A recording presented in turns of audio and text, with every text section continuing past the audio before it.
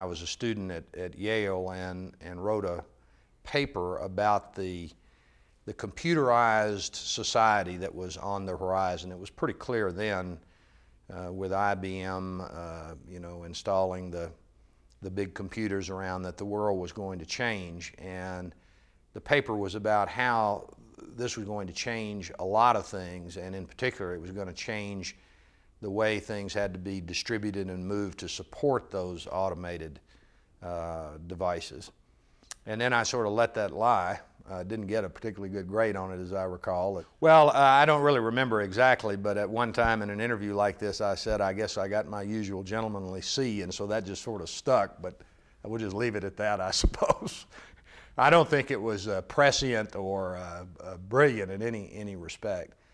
Then when I graduated in 1966 from Yale, like a great percentage of my classmates at that time, I went into the service in the Marine Corps. The Vietnam War had begun in earnest, and spent 4.5 years in the Marine Corps, and then sort of crystallized the idea for FedEx on the supply side, on the how to solve the problem that had been identified in that paper. In the military, there's a tremendous amount of waste. I mean, the supplies are sort of pushed forward, like you push food onto a table, and invariably all of the supplies were in the wrong place for where they were needed. So just sort of observing that and trying to think about ways to have a different type of a distribution system. That's what crystallized the idea.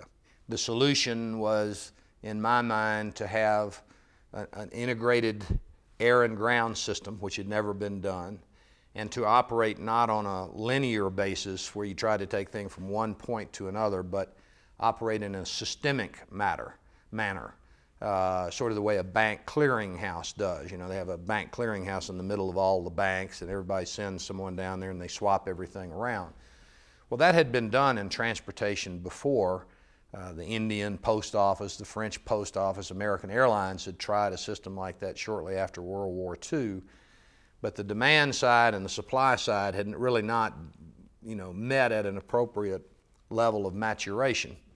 And by the early 70s, when I had gotten out of the service, it was very clear that this new society was coming in earnest. And so at that point I said, what the hell, let's try to put it together. And that's how FedEx came to be. And then from that point forward, the requirements for this type of system were so profound and so big, really for the next 25 years to this date, we've simply been running just to keep up with the requirements, and that's what led to the hundreds of planes and the thousands of trucks. I wish it was something that I could say I was so smart. It was just like Pogo the possum said, if you want to be a great leader, find a big parade and run in front of it, and that's what we've been doing for the last quarter century.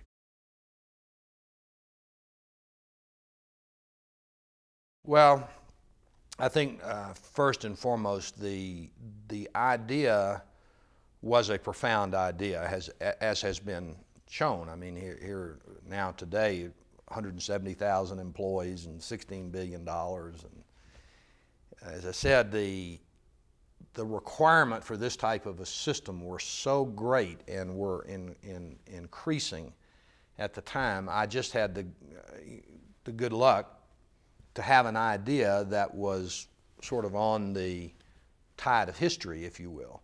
I'm sure many, many other people who've been much more successful would say the same thing. I mean, Bill Gates being given the opportunity to make the operating system for IBM, and then the huge explosion of demand for PCs. So an awful lot of success. I wish it were not the case, but it is. An awful lot of success is being in the right place at the right time. So that was a very big part of it. I think secondarily, naivete was a big part. Just not knowing that I couldn't do this, and in retrospect it was ridiculous to try to put this system together, which required so much upfront money and required changing a lot of government regulations, but I didn't know that at the time. And I think probably my experience in the service, where the currency of exchange in FedEx was just money. it wasn't people's arms and legs or lives. And so my perspective on it was perhaps a bit more, I don't know how you'd say it, I was willing to take a chance, because losing wasn't the worst thing in the world that could happen to you. I had seen that very clearly. So all of those things sort of played a role there. Luck, naivete, willingness to roll the dice, do something productive, I guess, were all individual parts of the puzzle.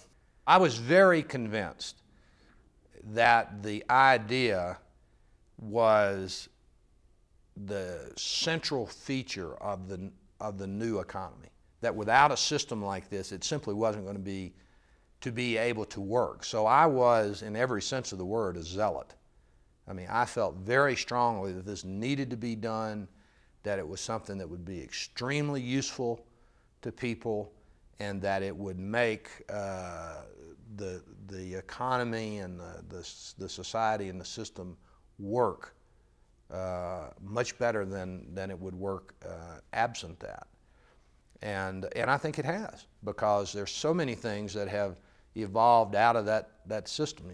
Dell computer, I mean, it relies on the types of systems that we pioneered, and almost every type of high-tech and high-value-added business today that is by far the preponderance of economic activity in this country and increasingly around the world is facilitated by systems like FedEx, or our, I hate to say it, able competitors.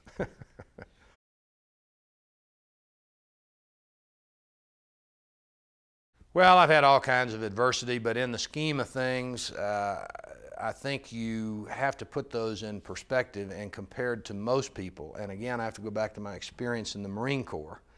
I mean, my life has been a walk in the park compared to the adversity that a lot of people have seen. So I've enjoyed every bit of putting the company together, even the bad parts I learned from, and I've enjoyed it immensely, and I enjoy what I'm doing today. I enjoy running the company.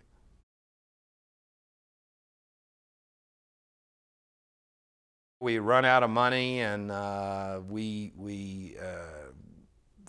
didn't have all of the regulatory requirements we needed.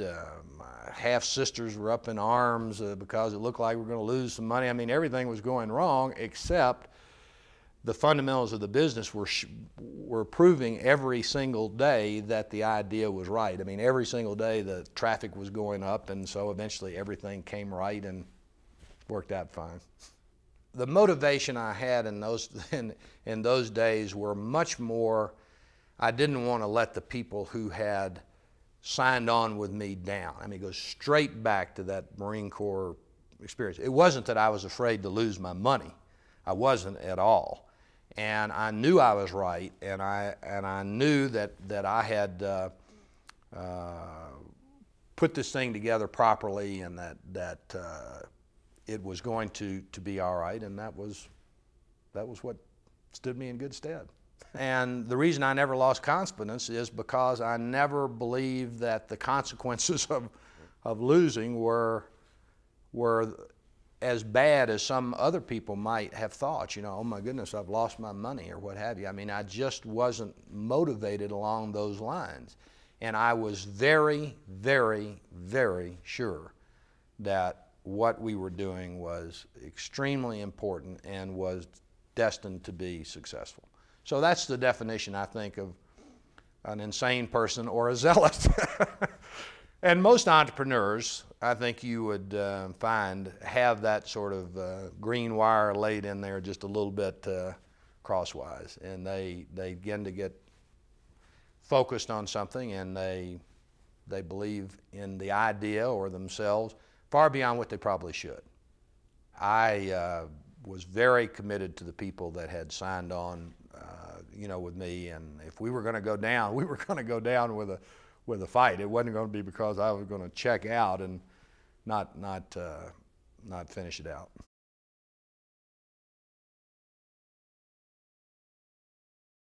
Well, my childhood was autonomous in the main. My father had passed away when I was 4, had a very lovely mother, but not having a father influence, I guess I sort of learned a lot of things on my own. I think that would be the best characterization of it. Well, through a lot of hard knocks, I guess. Learning when to stand up and when to sit down and when to shut up and when not to. I had a couple of uncles that were very helpful to me, but I was not around them every day. But in the summers and so forth, they were very good to me in terms of teaching me a few things about life. I had a lot of things I think that influenced me when I was growing up because, again, not having one single focal point in a father, I sort of picked things and chose them from a lot of different points. Certainly my coaches were very important to me.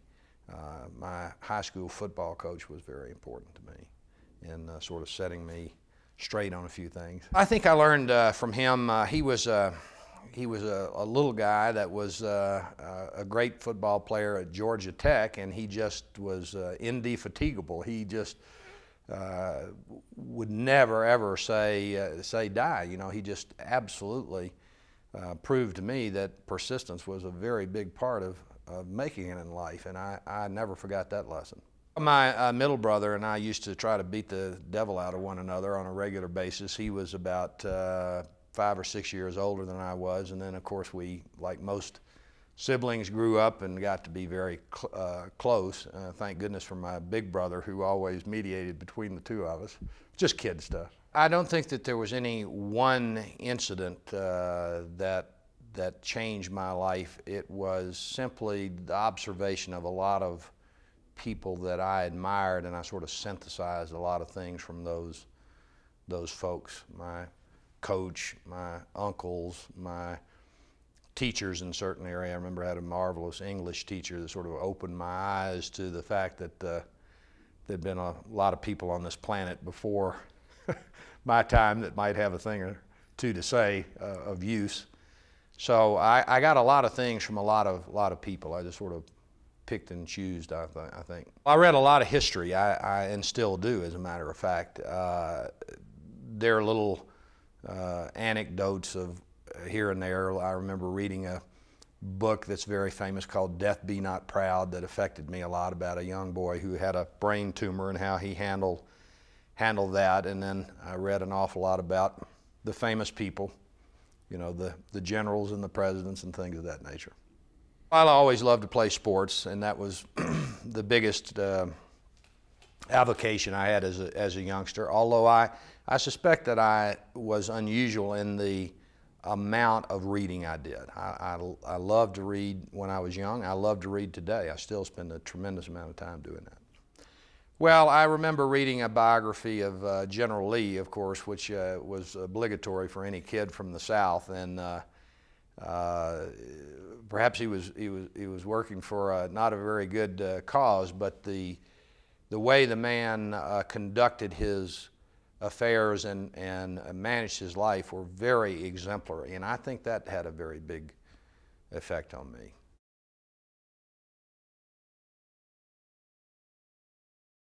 Well, profoundly, in many ways. Some good, some bad. Obviously, the war was a very traumatic thing for all of us who participated in it. Clearly, one of the great historical mistakes of all time. Barbara Tuchman wrote a great book about the great historical mistakes. You know, George III losing the colonies, the Catholic Church losing the monopoly on Christendom, and Johnson's prosecution of the Vietnam War. But for those of us who were in it, it was very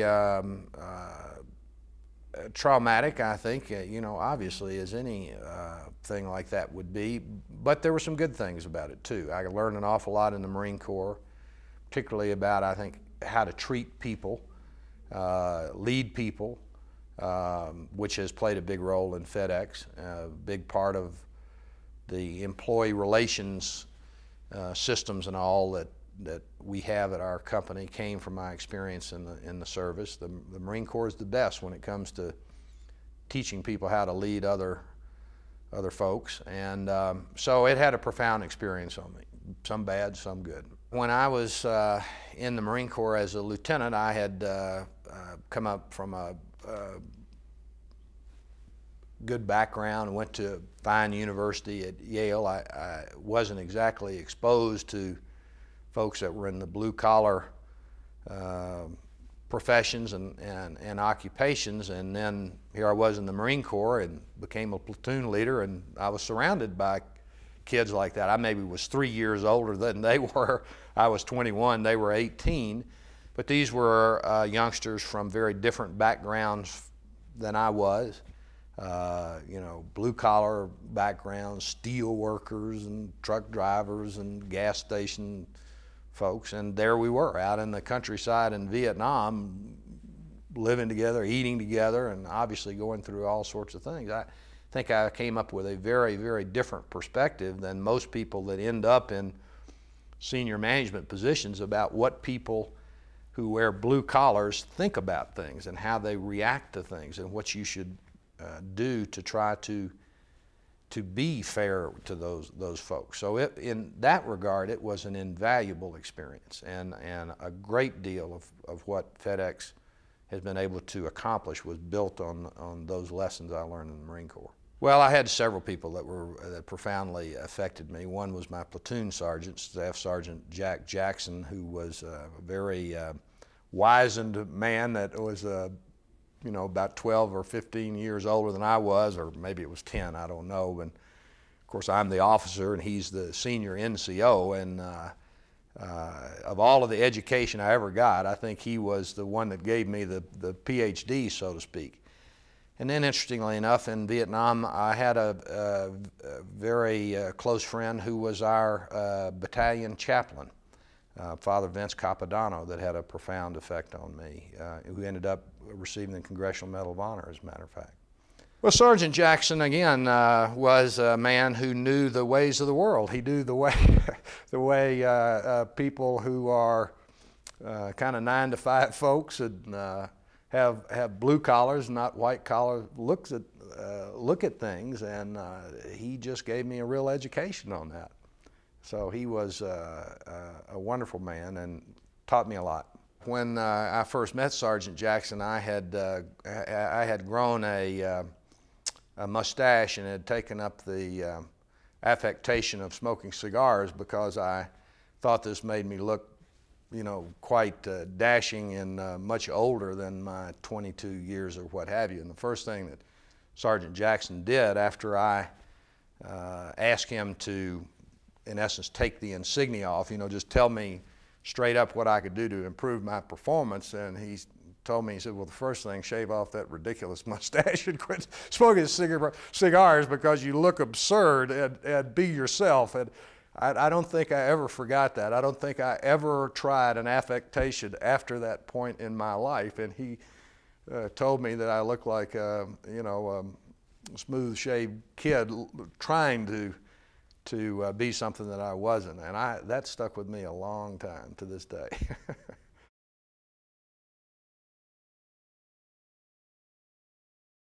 Well, I think that you have to pay a big personal price in terms of time and other things. It's I don't know that it's a price to pay. It's just you have to have a decision regarding priorities. I mean, if you're not willing to work hard, if you're not willing to give it, you know, your total commitment and what have you, you're probably not going to be successful. That means you're probably not going to be a very good golfer. You have to do what I did, you know, take up tennis where you can get in an hour and a half. You can't spend 5 hours on the situation. So I think it's just a matter of most things in life. You have to prioritize what's important for you and what's not.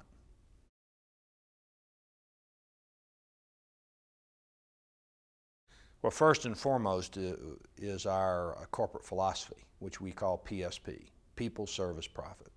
If you're going to run a high service organization, you have to get the commitment of the people working for that organization. I mean, that's right at the start. If you don't, you'll never be able to deliver at the levels of expectations of the customers. I mean, you can't make people do what's right. You can lead them to that point, and you can empower them to make the right decision. But if you don't produce a culture that allows them to do that, then all the rest is just, as one of my old business partners used to say, bumping your gums. And that's Jim Barksdale of Netscape, by the way, who's been very successful himself. So our people service profit philosophy insists that our people be treated fairly, and if we give good service and we come up with a reasonable profit, that we make that a good deal for our employees. Profit sharing, promotions, complaint procedures. I mean, if you spend any time looking at the culture of FedEx, you'll find that PSP philosophy is the foundation on what everything else is built. Secondarily, I think, has been our management system, which is built on continuous quality improvement. We decided a long time ago that percentages were not acceptable to our customers. In other words, 99% sounds great unless you're the 1% who we don't deliver for. So we never talk about percentages. We built a management system which measures problems on an absolute basis. And the secret is, as traffic or volume increases, the number of complaints have to go down on an absolute basis. In other words, we've got to get better and better year after year.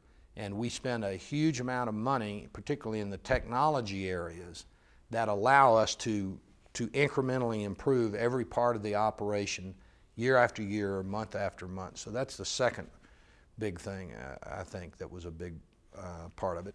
Well, I think the third underlying element of the FedEx formula or culture, after the philosophy and the continuous improvement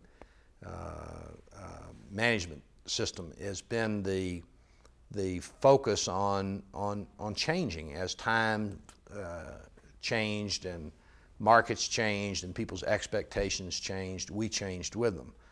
For example, when it became obvious that people wanted to interface with FedEx electronically, many years before people were doing this, we built an electronic interface system that allowed them to do business with us. When the internet came on the horizon, we built versions of that allowed people to interface with FedEx over the internet. And now there are, millions of people doing business with FedEx every day electronically. Lots of different examples of that. That's just one thing where we have a culture that allows us to change without that being threatening to the people that work at the company.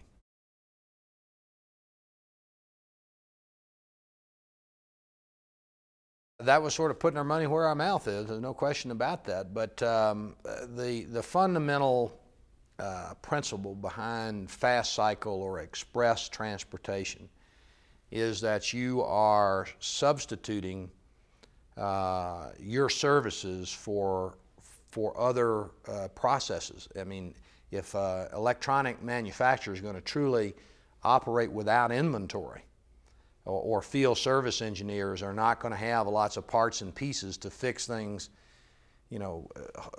rat-holed in their trunk of their car, then when they need the part or piece, or they need the item delivered to the customer, you've got to perform. And you've got to be able to let them know where this item is all the time. I mean, because they're important items. I mean, it's not like we're carrying sand and gravel. We're carrying chemotherapy drugs and important manuscripts and electronic parts and pieces for airplanes that are grounded. So when we pick it up and say we're going to have it there early the next morning, I mean, we have to deliver. There's nothing else to it. So putting the guarantee in place was much more important internally than it was externally, because most of our customers, based on the experience they've had with us, they believe we'll deliver. But when we said to all of the employees, this is guaranteed. If we don't get it there, I mean, we don't get paid. Now, it's very clear to everybody what they need to do every day. And again, we manage in a mathematical manner, the continuous improvement every single day, so that each year that goes by, the company's service gets better, not worse. And that's very rare, I think, in terms of big service organizations. Most of the time, as they get larger, service deteriorates. It doesn't improve.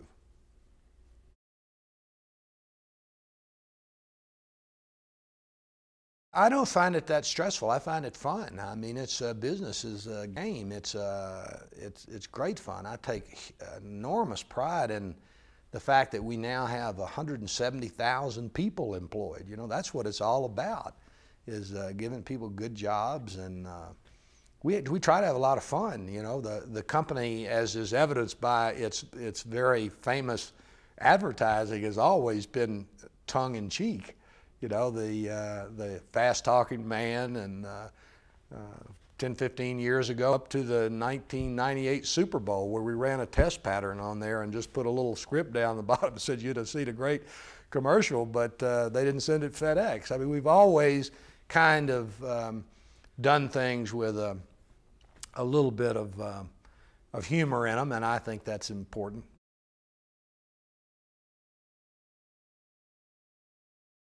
Oh, it's everything. My goodness, I can't imagine going through life without being able to laugh at things. I mean, even when things get bad, there's always a humorous side to it. I think it's maybe the most important attribute somebody can have to get through life, because everybody has tragedy and everybody has things that happen, and if you don't have that reservoir of whatever, goodwill or ability to kind of look at yourself with a little bit of humor, I think you're missing an awful lot of life.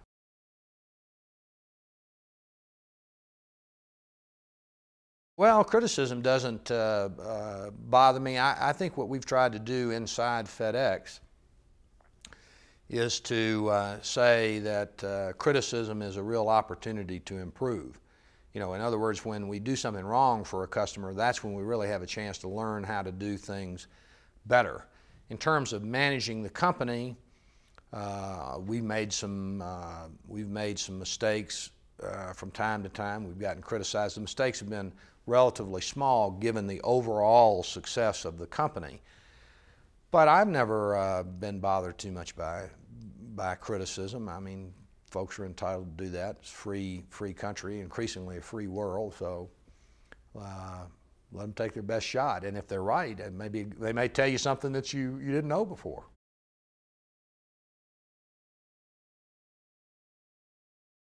I think probably conviction.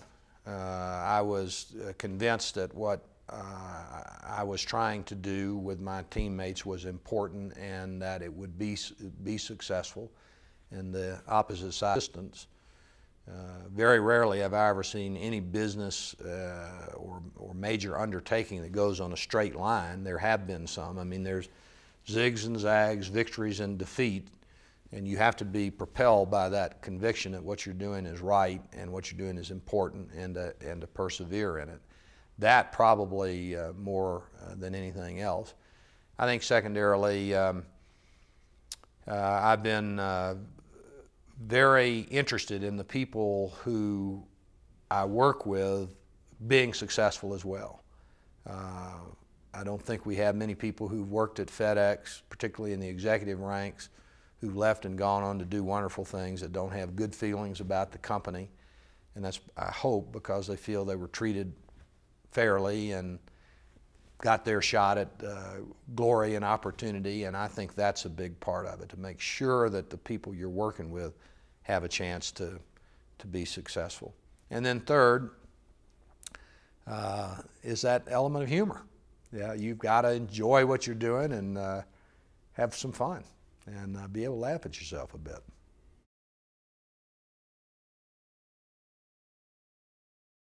Well, the big challenge for our company in certain ways parallels the big challenges for the country. I mean, our company has become enormously global in nature. I mean, we're the primary means, meaning FedEx and our competitors, of moving the high value added, high tech goods around the world. And that's what's propelling global growth today. It's not the growth in mining and lumbering and agriculture. It's the growth in electronics and computers and new medicines and equipment and things of that nature. And we're the way those things get to market. We're the thing that binds everybody else together. And successfully navigating from a mostly national economic structure to now a global structure with different types of cultures and governments and what have you. I mean, all you have to do is pick up the newspaper and see it every day. And it's going to be important that the United States and FedEx, every year that goes by, does better in the way we deal with other cultures and is respectful of other people's points of view and makes a contribution and doesn't become one of the problems in the world. So I think they're very parallel in certain ways.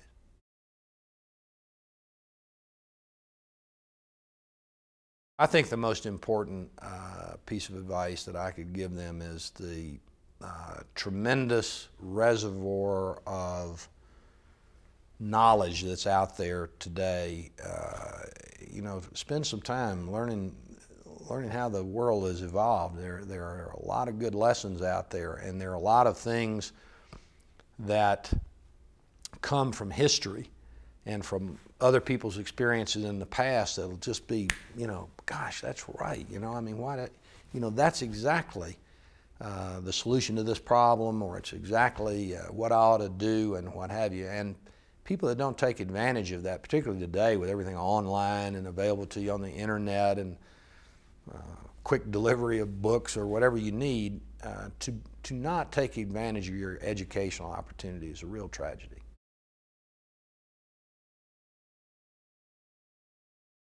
Well, there have been an enormous number of business books. I tried to be a student of management, and Michael Porter's books on strategy and Levitt's books on marketing, and of course Ducker, the ultimate teacher on management.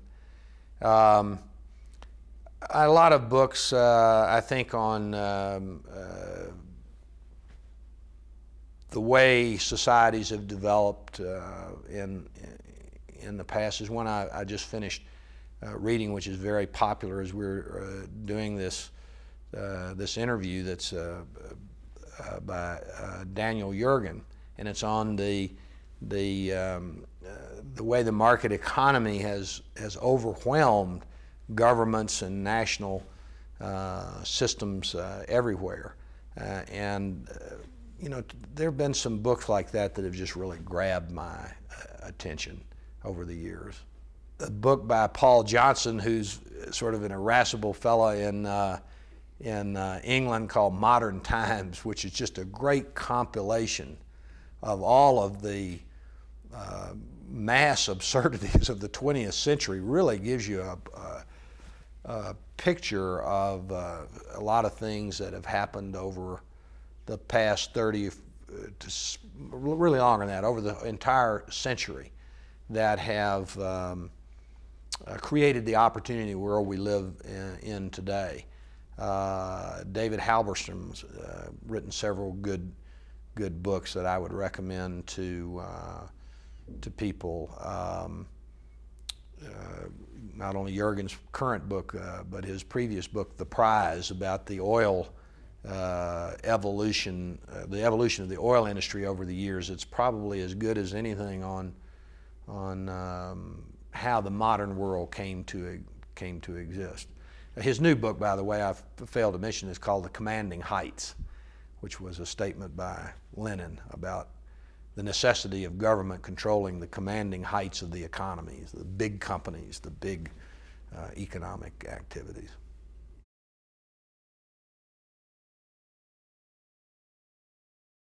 I think most of the important documents probably precede the 20th century. I think they made a good stab at trying to set a stage for human development in the UN Charter. There's a lot of things in there. It's been corrupted a bit you know, by the flow of things. But if you really read it, it takes the thoughts of the American Revolution and straight back to the Magna Carta, you know, the importance of the individual, the inherent rights that individuals have, and that battle's still being fought out around the world.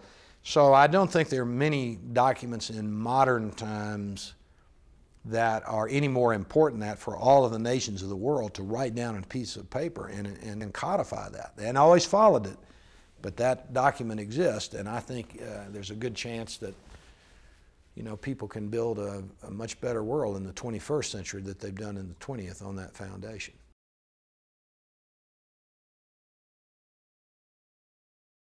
I think the American dream is freedom. It's the ability to do what you want to do. It's the freedom to succeed. It's the freedom to fail. And freedom to live your lifestyle within reason, as long as you're not hurting anybody else, the way you want to live it. To me, that's the American dream. A lot of people talk about it. Very few people in the history of the world have ever had that enormous opportunity.